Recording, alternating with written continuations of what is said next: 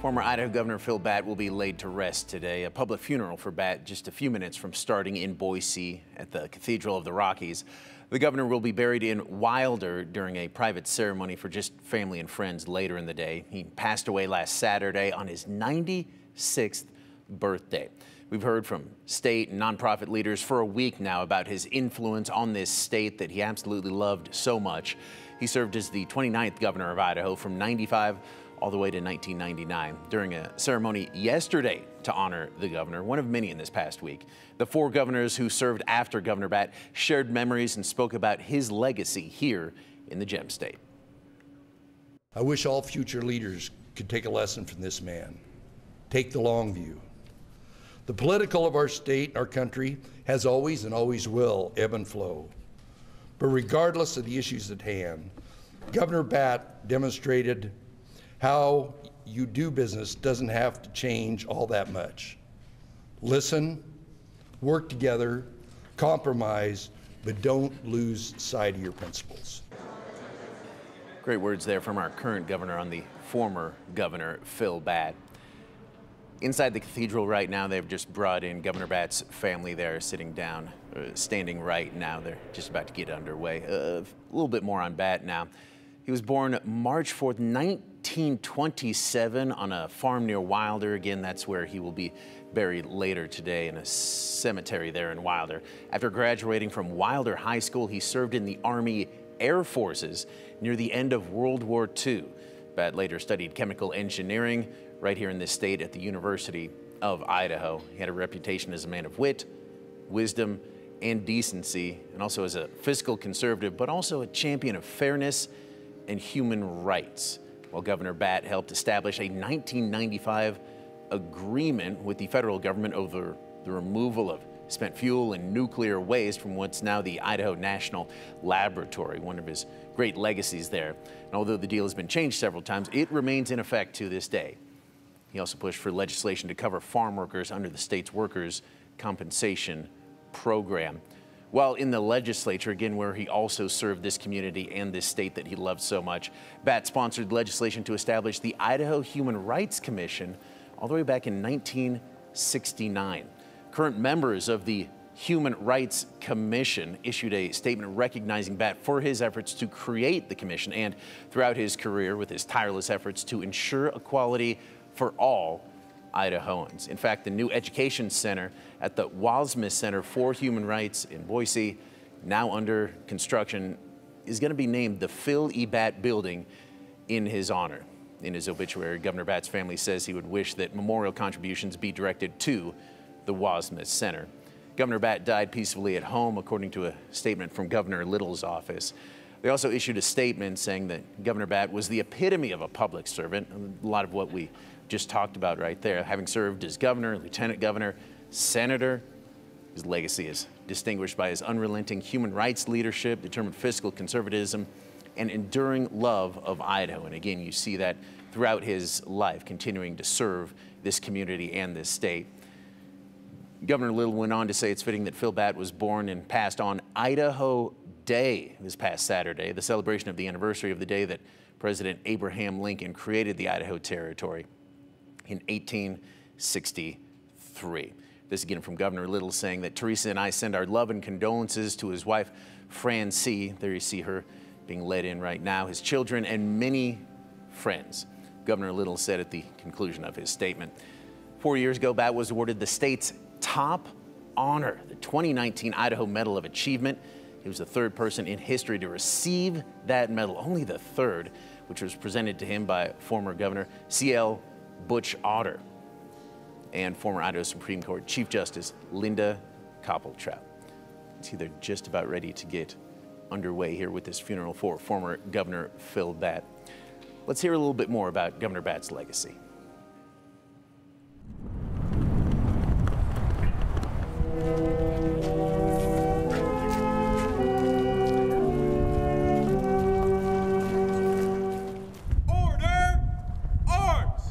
The ceremony of the circumstance.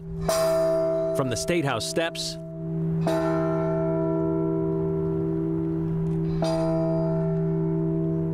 to the skies above.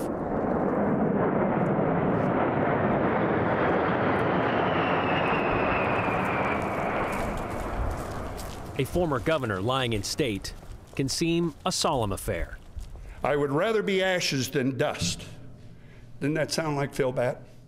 But for those who came to honor the former onion farmer, I would rather that my spark should burn out in a brilliant blaze than it should be stifled in dry rot. the former governor, Phil Batt, the proper function of man is to live, not to exist. I shall not waste my days in trying to prolong them. I shall use my time. God bless Phil. The weight of the moment could be felt in the emotion of the memories.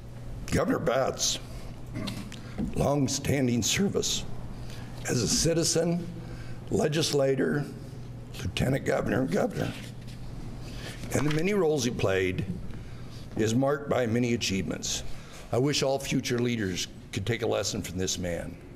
Take the long view. When people describe Phil Batt, Martha said to Jesus, "Lord, if you had been here, my brother would not have died. And I know that God will give you whatever you ask." Jesus replied, "Martha, your brother will rise again." Martha answered, "I understand that on the last day." And Jesus said, "Martha, I am the resurrection. I am the life. Those who believe in me, even though they die, yet will they live." Friends, we've gathered together today to praise God, to witness to our faith, and to celebrate Governor Phil Batt's life. We come together acknowledging our grief, feeling our loss, and we ask God to be present with us, that in the midst of this time, we can find grace. Let us pray together. Pray with me. Holy and knowing God, we gather in this unique moment, this moment of loss, this moment of hope. We gather in honor and in celebration of your child. We gather to witness to our faith. We gather acknowledging our grief and remembering a life well lived. God, as memories and tears and laughter and peace flood our minds, in this tender time, would you hold us? Would you comfort us? Would you grant us grace that in our pain we find comfort, in our sorrow, hope, and in our celebration and remembrance of death, we are reminded of resurrection. Thanks be to God. Amen. Throughout the centuries, in the midst of moments like this, people have turned to Holy Scripture and they've said, "God, could you speak a word? Could you speak a word of hope to us?" Hear these words from the Holy Scriptures, from the writings of Paul, the Apostle Paul to the church in Rome. "Who shall separate us from the love of Christ? Shall trouble, hardship, persecution, famine, nakedness, danger, sword? No, in all things we are more than conquerors through God who loves us." Paul writes, "For I'm convinced that neither death nor life, neither angels nor demons, neither things present nor in the future, nor any powers, neither height nor depth, nor anything else in all of creation is able to separate us from the love of God that's found in Christ Jesus our Lord." And of course, hear these words from the psalmist. "The Lord is my shepherd. I shall not want. He makes me lie down in green pastures. He leads me beside the still waters. He restores my soul. You lead me in the paths of righteousness for your name's sake. Yea, though I walk through the valley of the shadow of death, I will fear no evil. For you are with me, your rod and your staff, they comfort me. You prepare a table before me in the presence of my enemies. You anoint my head with oil, and my cup runs over. Surely, goodness and mercy will follow me all the days of my life, and I will dwell in the house of the Lord forever and ever." This time we continue the celebration of life. Eva Gay is going to come and share the obituary.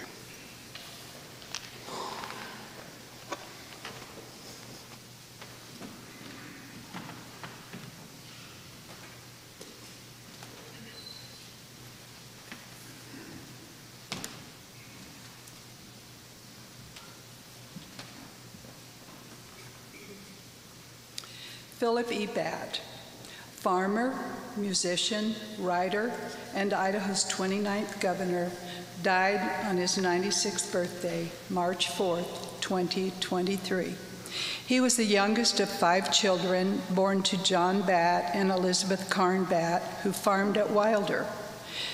Batt began working on the farm at age of 7, and his family appreciated his innate work ethic along with his sunny personality. He played the violin and the clarinet, liked to sing, and relished life on the farm and in town with his siblings and friends. He was very social. After his 2 brothers joined the Army during World War II, he joined the Army Air Corps at the age of 17. He was called to active duty when he was 18, just 6 months before the end of the war in Japan. He had completed his basic training in Mississippi, and in later years vividly recalled encountering appalling racial segregation during that time, an experience that inspired his career-long support for civil and human rights issues. His desire to dignify marginalized people solidified and expanded as he recognized that changes were needed closer at home, bettering the conditions of the Idaho farm workers.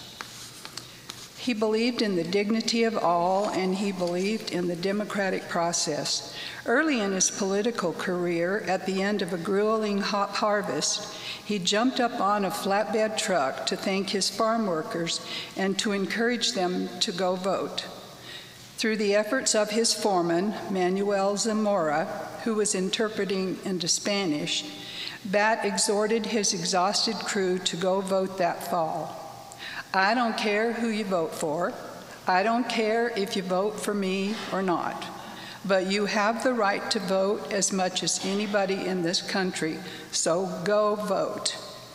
Later, as a legislator, he sponsored the bill creating the Idaho Human Rights Commission, and last year, the Boise-based Wasmuth Center for Human Rights Education announced that it would name its soon-to-be-completed education building the Philip E. Batt Building. Upon his return from military service, he enrolled at the University of Idaho. Using his GI stipend, he formed a dance band and studied chemical engineering. After 2 years, his father's illness forced him to leave school and return to the family farm to work. He grew onions and hops for many years in Wilder, and at age 36 was the youngest person ever elected to the National Hop Association. While at the university, he met Jackie Follis, and they were married in 1948. They were married for 66 years until her death in 2014. He and Jackie had 3 children, William, Rebecca, and Leslie Ann. The family enjoyed life on the farm, which included a menagerie of pets and many Sunday outings to nearby mountains with friends and family for picnics and fishing. Phil Batt loved Idaho. His brother John had been elected to the Idaho House of Representatives, and after John decided not to seek re-election, Phil ran for office in 1964 and won, beginning 16 years in the Idaho legislature, and included being elected majority leader and president pro tempore of the Senate. In 1978, he was elected lieutenant governor. In 1984, he was again elected to the Senate, resigning in 1987 when Governor Andrus appointed him to the Idaho Board of Transportation. The Department of Transportation named its headquarters building after him in 2013. In 1990, Batt was elected chair of the Idaho Republican Party. He often said he believed in the big tent concept of his party and focused on finding good candidates to run for office. After scouting for gubernatorial candidates for the 1994 election, Batt decided to run himself and was successful. Taking office on a snowy day in 1995, he later quipped that this was the cold day which some of his detractors had predicted if he ever won the chief executive spot. Batt's 4 years as governor were highlighted by his unwavering support for human rights, including his decision to become his own liaison to Idaho's Native American tribes, expanding workers' compensation to include farm workers, and establishing the governor's Hispanic Initiative to recognize Idaho's fastest-growing minority. In 2019, Governor Otter, assisted by Governor-elect Little, presented Batt with the Idaho Medal of Achievement Award, Idaho's highest honor. Although he easily would have won a second term, Batt left political office after 4 years, saying he believed in self-imposed term limits. But he was much more than a politician. He was a writer who wrote poetry, music, newspaper columns, and 2 books, The Complete Phil Batt, A Kaleidoscope, and Life as a Geezer. He was a musician who played clarinet with jazz icons Gene Harris, Lionel Hampton, Curtis Stigers, and many others, including Chet Atkins. Often in collaboration with Marguerite Lawrence, he also took his clarinet to play alongside elementary school bands and orchestras anytime they visited the State House Rotunda. He was a witty punster who loved animals and who kept a pet mynah bird that had an interesting vocabulary in his state Senate office. Phil went on to enjoy his retirement living at Willow Park Retirement Center for a time. Even though he characterized himself as a terrible golfer, he continued weekly golf games for years with a large group of friends who could never break the code of the governor's scoring system. He also enjoyed the tradition of Batt staff lunches at Yenching for years after leaving office, especially on his birthday. Phil met and in 2015 married Francie Riley. They made their home in Boise and enjoyed travel, golf outings, neighborhood gatherings centered around music, and family celebrations. Phil developed strong connections with Francie's children and grandchildren.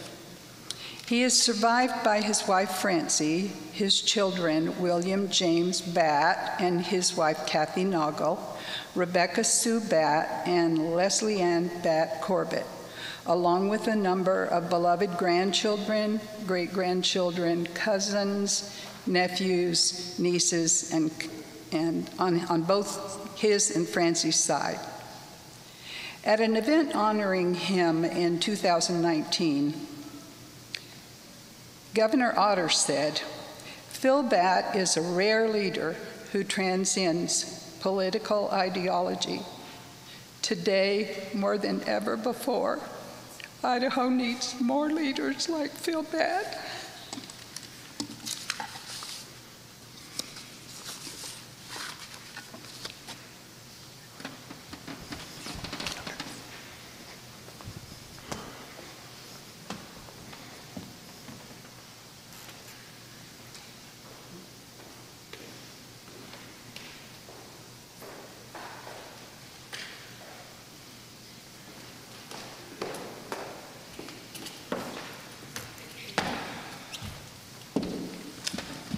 Gay. Well, I want to thank the family, staff, loved ones for the lovely Lion State ceremony we had yesterday. I particularly appreciate the military division for all their work they did in a constrained time frame. Yesterday, as we were waiting on the steps for the flyover, a small flock of geese went over the yard, and Francie quipped, "Well, there's the flyover." And I said something about Phil would appreciate the cheaper version. And both Rebecca and Leslie agreed. So I also want to clarify one detail from the comments that Governor Otter and I stated, excuse me, Reverend, about Phil Batt's butt chewings, that they were in private.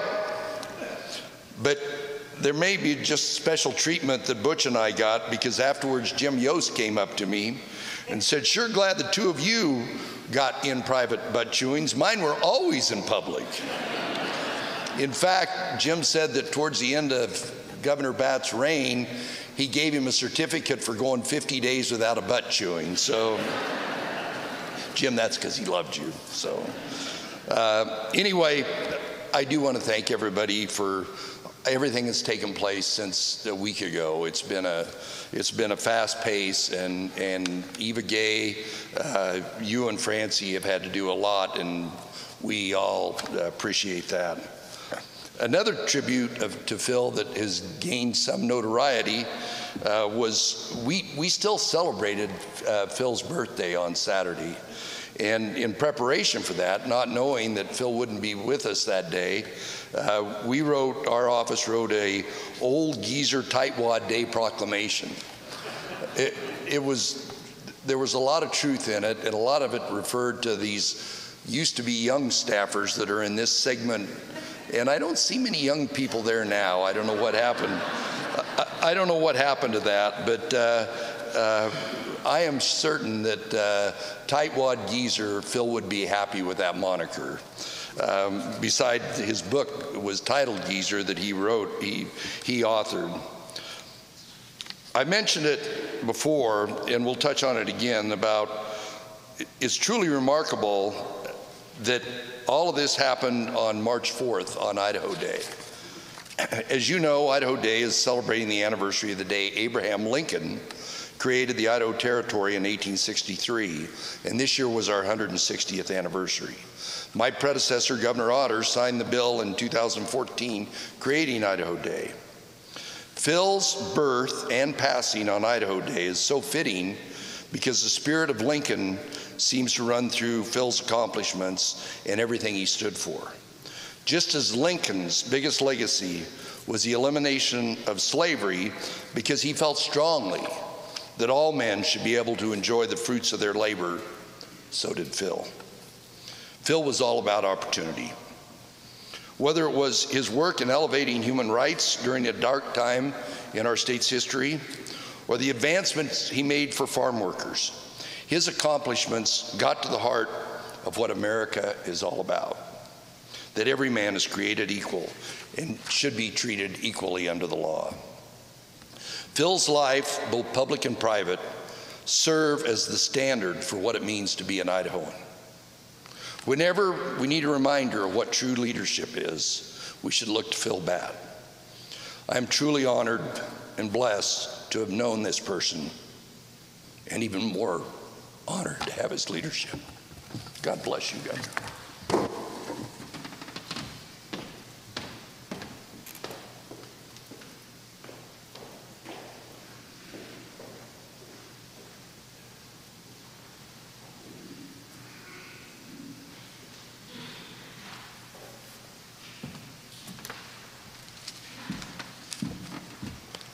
Had I known I was going to be following the sitting governor, I probably wouldn't have been so confident and volunteer for this.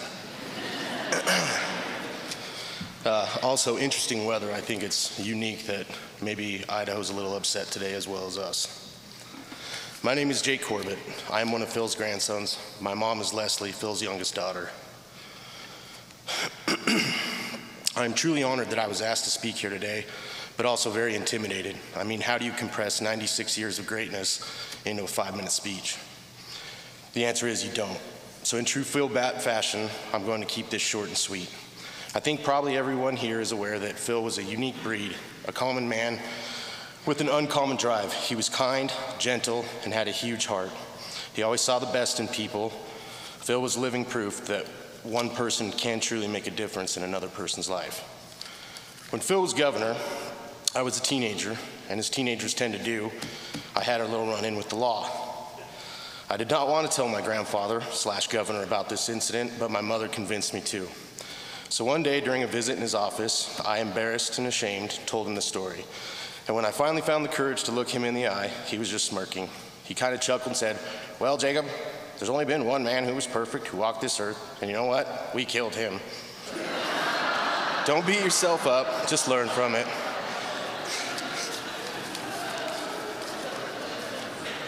My grandfather was a good man.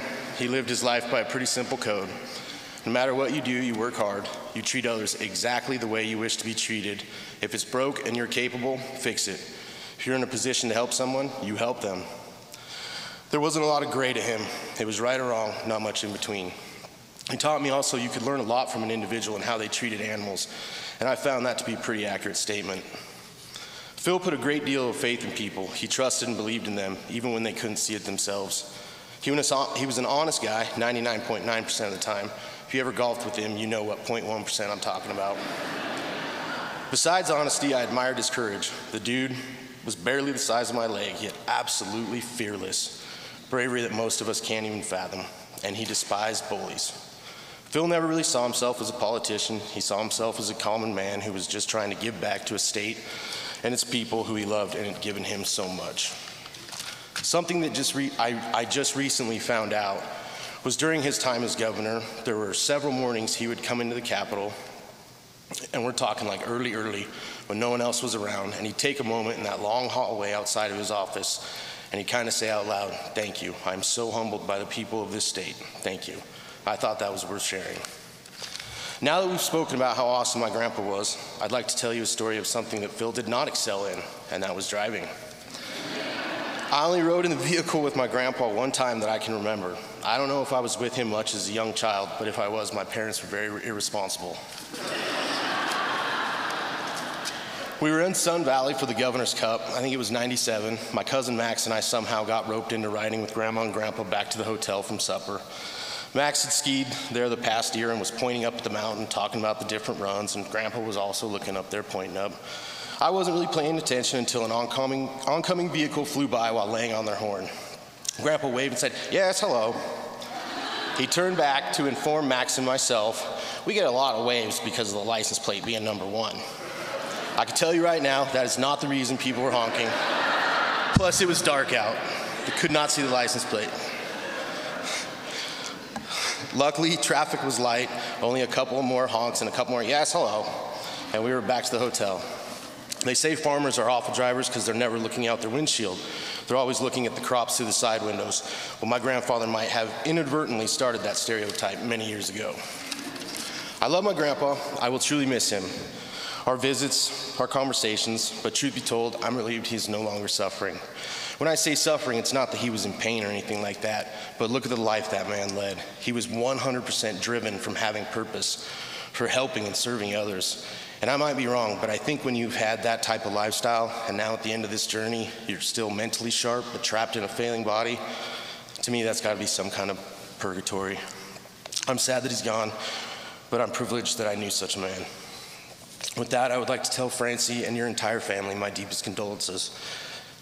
I'm thankful Phil had you all in his life, especially the last few years. I believe it probably gave him purpose, so thank you. Mom, Aunt Rebecca, Uncle Bill, all my cousins, and the entire Batt clan, I'd like to say that I am sorry for your loss. He loved you all very much. Idaho just got a little bit sadder. But I hope you all can find peace knowing wherever he is, it's better. Heck, he's probably up there telling the Lord himself why his onions aren't doing as good as they could be. Wherever he is, I promise you that right now at this moment, he is looking down with a smile from ear to ear in complete awe and disbelief that so many kind folks came out to say goodbye to little old Peb from Wilder, Idaho. Thank you.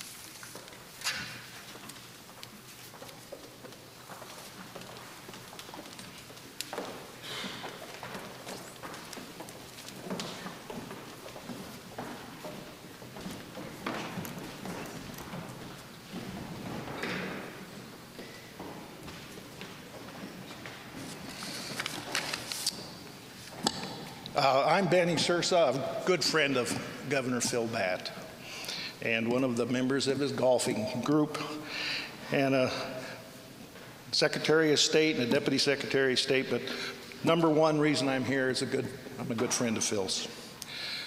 It's truly my honor and privilege to be asked to speak today, but I need to recognize a few folks. It's going to be a tough act to follow, what we heard today and what Governors Kempthorne, Governor Risch, Governor Otter, and Governor Little did yesterday at the Line in State ceremony.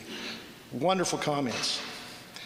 Also, Bill, Leslie, and Rebecca, my condolences. I need to recognize a few other folks. Francie, you put a capital C on the term caregiver. Your comfort and support sustained Phil for the last 8 years. He made it a point to tell me how wonderful you were to him every time I saw him. Eva Gay, the state personnel system had to create a new job title, Personal Assistant in Perpetuity. You and Jim's friendship and support to Phil over the many years was truly remarkable. And I don't know if you noticed it, but the obituary had a nice paragraph about Jim and Eva Gay Yost being Phil's second family, so to speak. And in her inimitable fashion, Eva Gay left that out. But I'm putting it back in. Thank you. I know Governor Batt detested long speeches, so my standard line I stole from Governor Kempthorne, and that Governor Little uses and I use, is, "Blessed are the brief, for they shall be invited back." Anyway. I knew Governor Batt for 50 years, both in and out of government, and as a person of compassion, humility, and decency. The last several months at Plantation Place, I visited him regularly. The usual visits with Phil. Right about 6 to 7 minutes, he started to get a little restless. You'd shoot the breeze a little, and then he said, "Thanks for coming," and then you were gone. So, he and my boss, Pete Santarusa, were friends for many years and were both mentors to me and were my campaign co-chairman. I had Pete and Phil. And when I went around and campaigned, I said, if you don't know me, just judge me by the company I keep. And those two fine gentlemen. But when Pete passed away, I know the folks at the Statesman did an editorial about public servants. And I'm going to give them a tribute to them, but both Pete and Phil epitomized what a public servant is. And this is what the Statesman editorial said, and most Idahoans prefer their public servants to have a few of these attributes: integrity, honesty, fairness, loyalty, dependability. If their public servants have a long-suffering nature, are understanding, forgiving, and display a sense of humor, that's a bonus. In the event they have also happened to serve their country, honor their party, and champion civil rights, that puts them in the rarest of company. One of my favorite pictures of Governor Batt was at his 95th birthday with Governors Kempthorne, Risch, Otter, and Little. But my favorite picture of the governor, which I unfortunately lost on my phone years ago, was at the Plantation Golf Course patio after a round with myself, Governor Batt, and Governor Cecil Andrus with 3 cans of Coors. Playing golf with Governor Batt and Governor Andrus was truly an interesting experience. I've never seen such intensity from 2 hackers playing for a $5 side bet. Governor Batt and I had a special fondness for the date of August 4th, 1982. That is the birthday of my son Andrew and Phil's grandson Max.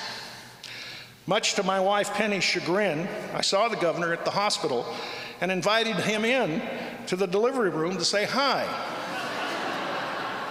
Penny was in labor. She and Phil never brought that incident up again. Indulge me while I relate to you a few other remembrances that reflect the uniqueness of Phil Batt. I would also recommend to you Rod Grammer's wonderful article recently in the Idaho Press Tribune, detailing how we did not just lose a former governor. We lost the singular person who represented the best of us. We lost the conscience of our state.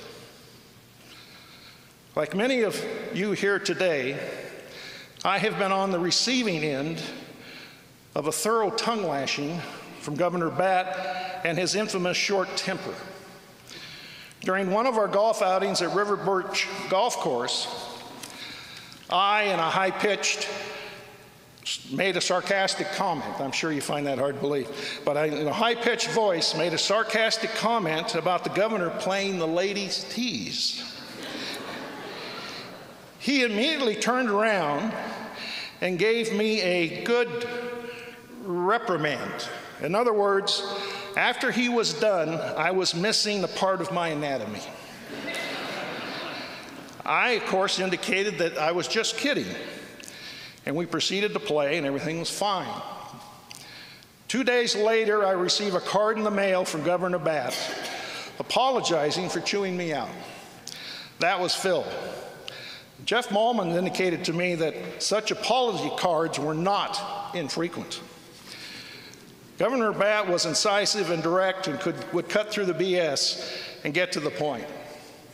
One of my favorite Phil Batt moments was at the Governor Little's inaugural dinner in January 2019. I moderated, I really didn't, I was there listening. I moderated a roundtable discussion with the governors, who were all asked what advice would they give the incoming Governor Little. Governor Batt, after listening to pearls of wisdom from Dirk, Jim, and Butch, and said 3 words: listen to Teresa. Brought the house down. That was vintage Phil Batt. Phil was extremely frugal. Some would say he was a tight, we're in church. But he was also very generous.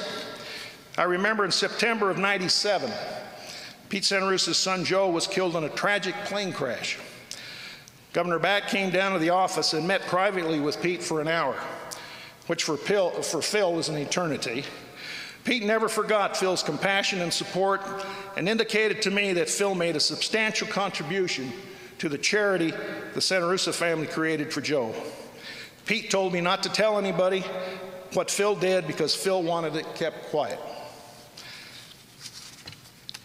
What is Phil's legacy? I think the person who could best describe his legacy is Phil himself. At a Lincoln Day banquet, those dreaded events, in 2015 at Canyon County, in Phil's words, I was tight, but do I reflect on that as my legacy? No, and the public doesn't either.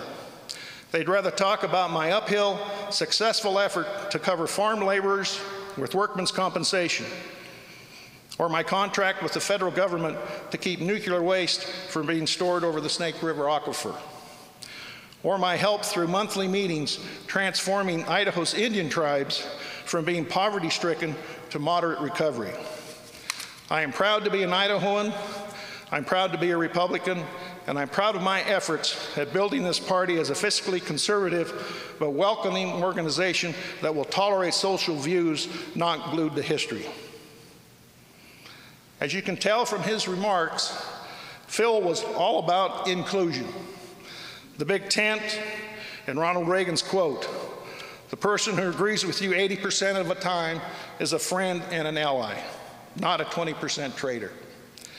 He used that fundamental belief to rebuild the Idaho Republican Party in the early 90s and into its astonishing success since his '94 election. This belief in being inclusive and welcoming is the cornerstone of his legacy and led to one of his greatest honors, having the Wasman Center for Human Rights be named the Philip E. Batt Building. He indicated to me that this honor was special and close to his heart for him being recognized for his work in promoting human rights in Idaho. I could go on and on about Governor Batt, but I think I can hear him getting a little restless, ready to give me one of his repeated lines when I visited him. Thanks for coming. See you later. It is said we stand on the shoulders of giants as we look for ways to better the human condition. All of us here today stood on the shoulders of the little giant from Wilder, Philip Eugene Batt. God bless you, Phil.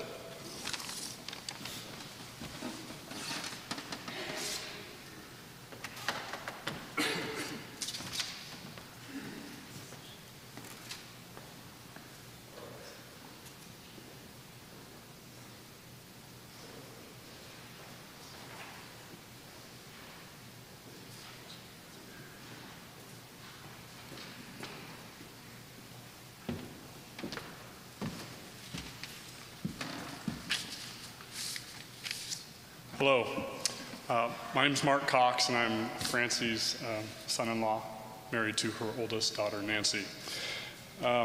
First, I want to say what an honor it is to get the opportunity to say a few words about Mr. Batt. Unlike many of you in this room, I only had the gift of spending time with the governor for about the last 10 years. And when I say gift, I truly mean our limited time was just that. In life, you have the chance to meet and spend time with numerous folks, but very few of those experiences fall into the category of a gift. When I first met the governor, I could tell we were going to be great friends. He ended up being a bit of a grandfather figure to me because I had lost mine many years prior. As we would get together, we could have serious conversations. We could joke around when the time was right. I would try to help him get up and down and move around, and he would always push me away, as a good grandfather would, like, kid, I don't need your help. But ultimately, we did have a great friendship and mutual respect. As I think about our times together and the human Phil was, there are a number of words that come to mind: appreciative, humble, modest, empathetic, intelligent, grit, caring, and kindness. What this man always taught me was that loving your spouse and appreciating what they do for you every day is the true core foundation. He also reminded me that no matter what you have accomplished in your life, that there is no room for arrogance. No one person should receive all the praise, and it is always a group of people working together that makes the real impact. Those are the reminders I will take. So I'd like to share a couple quick stories and memories. At the regular family get-togethers, we would drink a cold Coors and talk a little bit about the world of politics. To say he wasn't overly thrilled with the current unrest would be a huge understatement. I would often ask him to give me his thoughts about some topic, and he would say, "Oh, I really don't know enough to give you much of an opinion." I knew that he was very well read and well informed, but he wanted to keep his opinions to himself. With his mind still sharp as a tack, an extensive resume, and a more experience than I could ever imagine, he always chose to be humble. I had firsthand experience with his legendary fiscal responsibility. When he decided it was time to sell the famous 2004 Subaru wagon, also known as the Onion 2, we were in the market for a starter car for a couple of our high school girls. This car had over 200,000 miles on it, and if you had seen it, it'd seen a few bumps and bruises.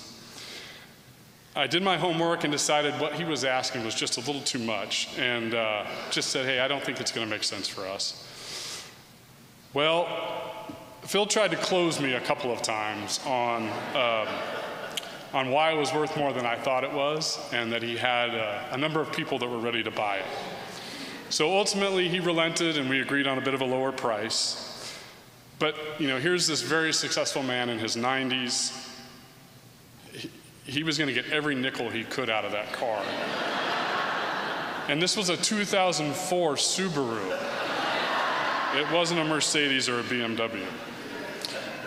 It was clear, though, that he was a very shrewd businessman, and success was no accident. Intelligence. One of my favorite stories he told was when Phil started the hops business. It sounded like at the time the only way to sell hops was through distributors in the nation. He felt like his small operation out of Idaho wasn't going to get any real interest. This energetic and fearless man decided the answer was to jump in an airplane and fly to Colorado and meet with Coors directly. He showed up on their doorstep, asked for a meeting, and if the story is accurate, he started the first direct sales relationship with Coors in the industry. Grit. Phil was so good to our family, but was amazing with our 3 girls. I remember very early on, right after he married Francie, they came to our house for a barbecue. Our kids were young, and I watched a man in his 80s crawl into a trampoline. He didn't pull off any backflips, but he did, jump around with 3 young girls. It was clear to me that family and kids were super important to him. And it just underscored that you don't take yourself too seriously, no matter what you've done in life. He would always comment about what great children we have and what great parents we were. Always kind. As he got older, it became a bit tough for him to be part of the family events. There were lots of kids and noise, which we all know can wear on older folks. Wears on everybody, but older folks. With his hearing starting to go, he would often say with that infectious smile, "I can't hear a damn thing you people are talking about." And then he would end with a chuckle.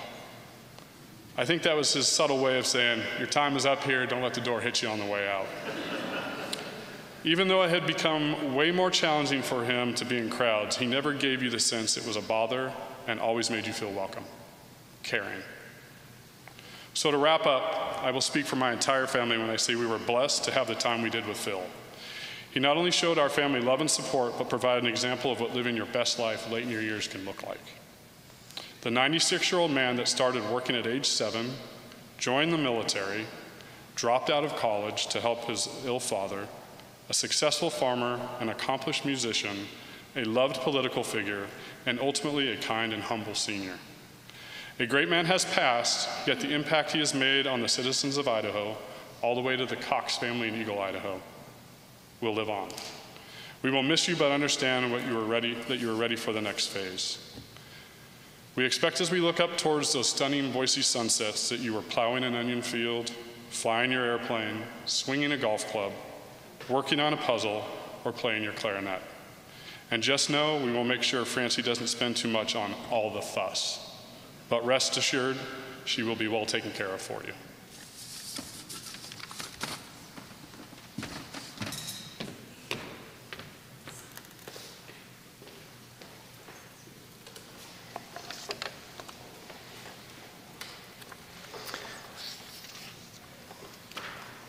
Francie, I met Governor Phil when I first came as pastor here about 11 years ago.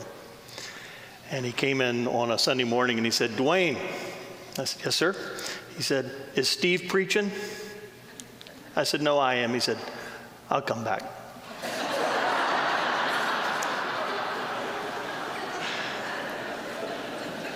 So I say to the governor, "Don't worry, these are not my words, Phil.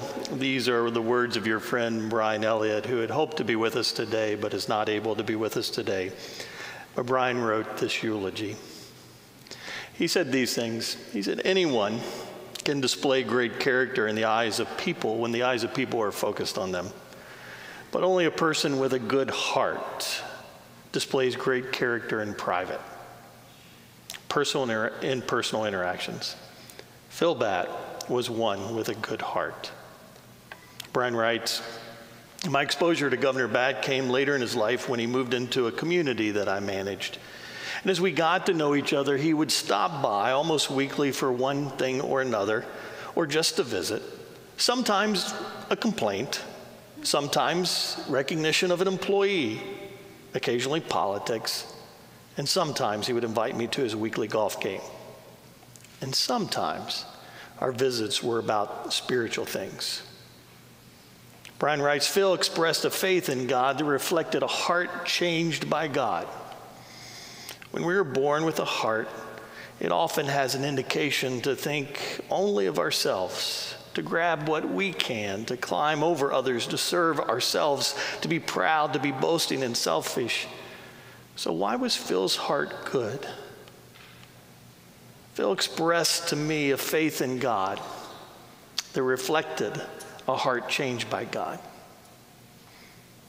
In Romans, in the New Testament, we read, because you confess with your mouth that Jesus is Lord and believe in your heart that God raised him from the dead, you will be saved. Brian writes, characteristics of a good heart. Phil's actions flowed from a heart of living water that has changed his life of faith through the grace of God. You've heard testimonies today from many others. You've read maybe even more of how some of those God-like characteristics were alive in Phil's life. A good heart. Behaviors like compassion, honesty, and humility. He said, I never had to question Phil's honesty, as a matter of fact. I came to depend on it.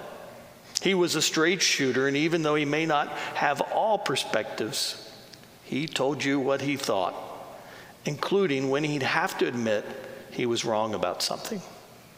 He was not invested in always being right, but he was committed to doing the right things. His honesty carried on into his many years of service with the state. Whether it was about people or finances, his honesty and integrity have echoed through these past days. Brian quotes Dan Popke saying, he didn't like waste. He didn't like wasted words, wasted money, or wasted lives. Humility. If I hadn't known that Phil had been governor when I met him, I would have assumed he was just a humble, hard-working onion farmer who enjoyed life and enjoyed people. He was easy to talk to, easy to like and respect. What you see is what you got.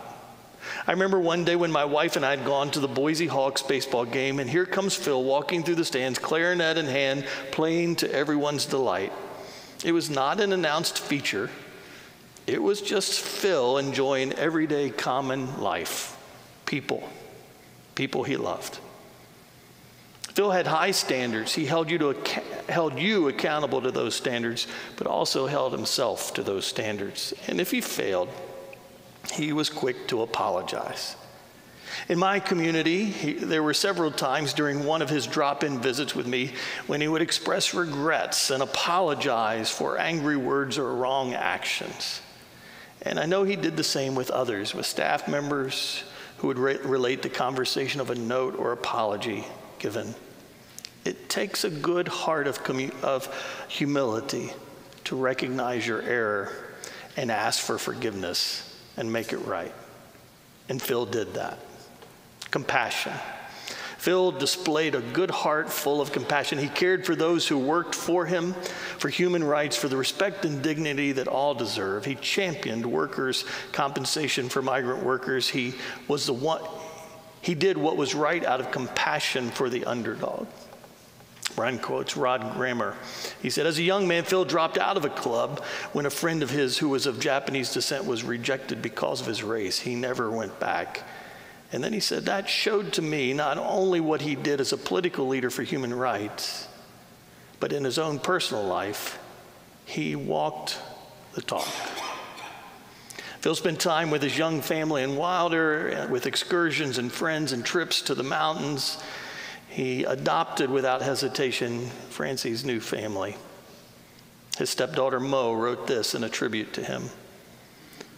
Mostly, I will remember you for the way that you loved, without apology, without hesitation, without judgment. Thank you for loving my mama, my babies, and our entire family. Honesty, humility, compassion, faith, a good heart. Brian ends with these words. So Phil, Governor Batt, Lieutenant Governor, Senator, Representative, husband, leader, boss, co-worker, father, stepfather, grandfather, friend, neighbor, child of God. Well done, good and faithful servant. Thanks be to God.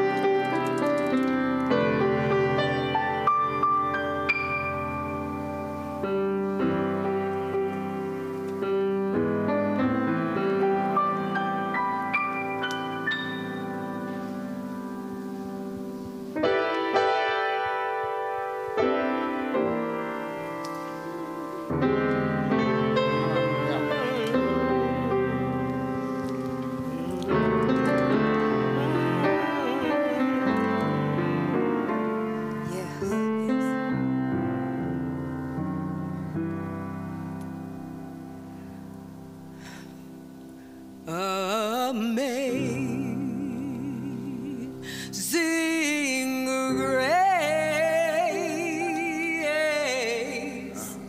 how sweet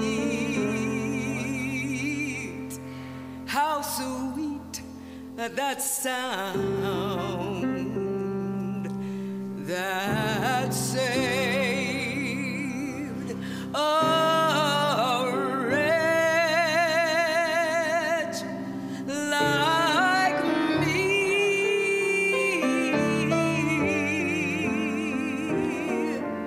I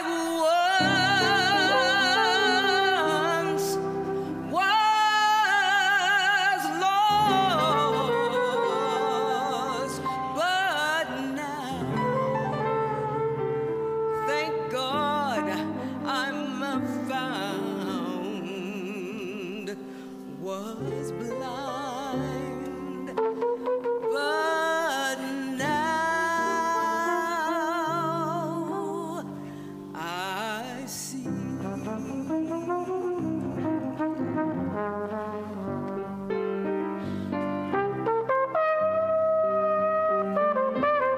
Yes, yes.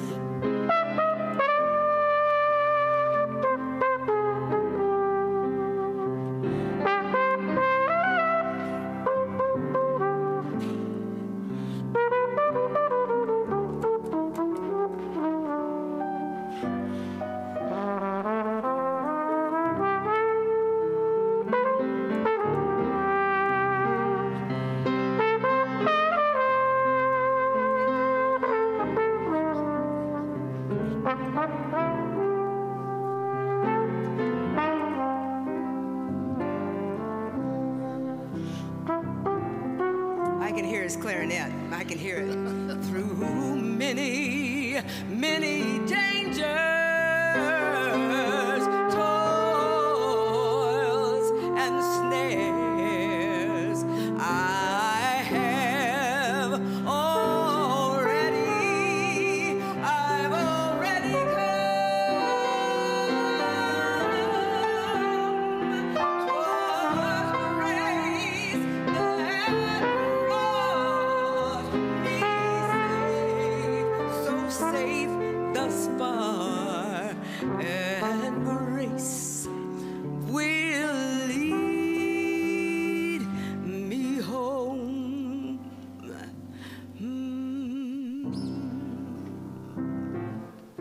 Yeah.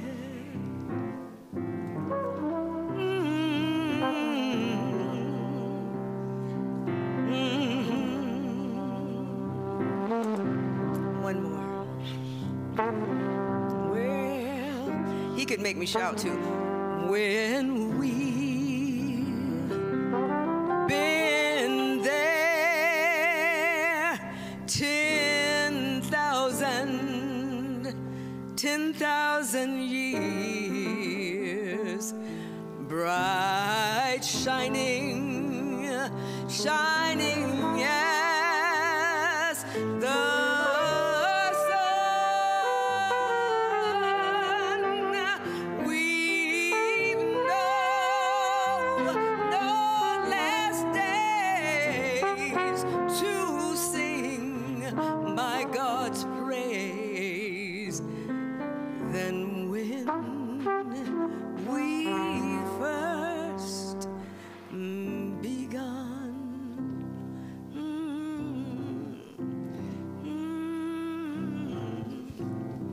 Yeah.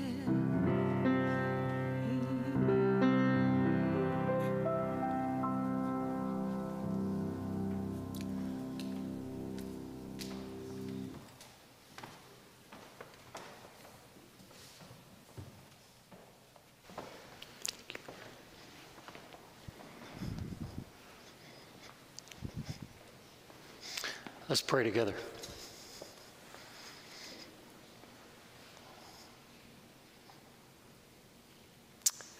Thank you, God, for a life well lived. Thank you, God, for friends and family that gather with us and hold us in these tender times. Thank you, God, for laughter, for memories that flood our mind, for tears that roll down our cheeks because we love. We release from this earth your servant, your child, your creation, Phil. God, welcome him home, raise him up with your people until we meet again. It's in the name of Jesus the Christ. Amen.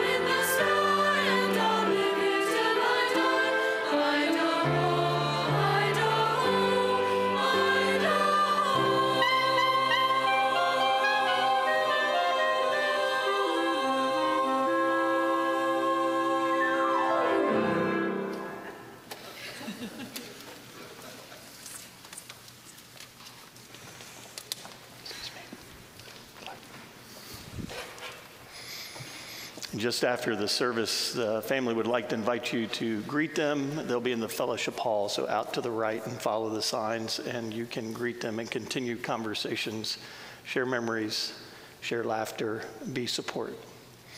There's not many funerals you attend where you leave thinking, I need to be a better person.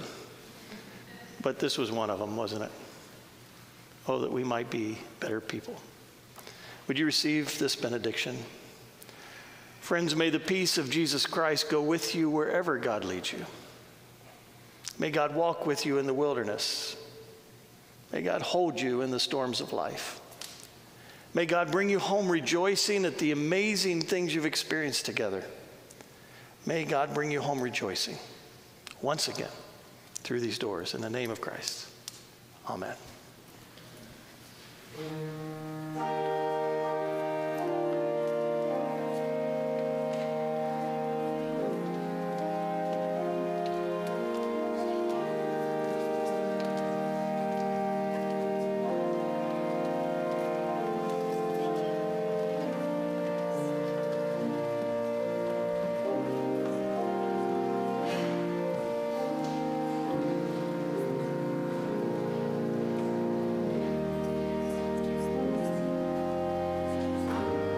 There you see Governor Batt's family being led out now of the Cathedral of the Rockies. And thank you for joining us for this memorial honoring the incredible legacy of former Governor Phil Batt, ending there with a song actually written by the governor.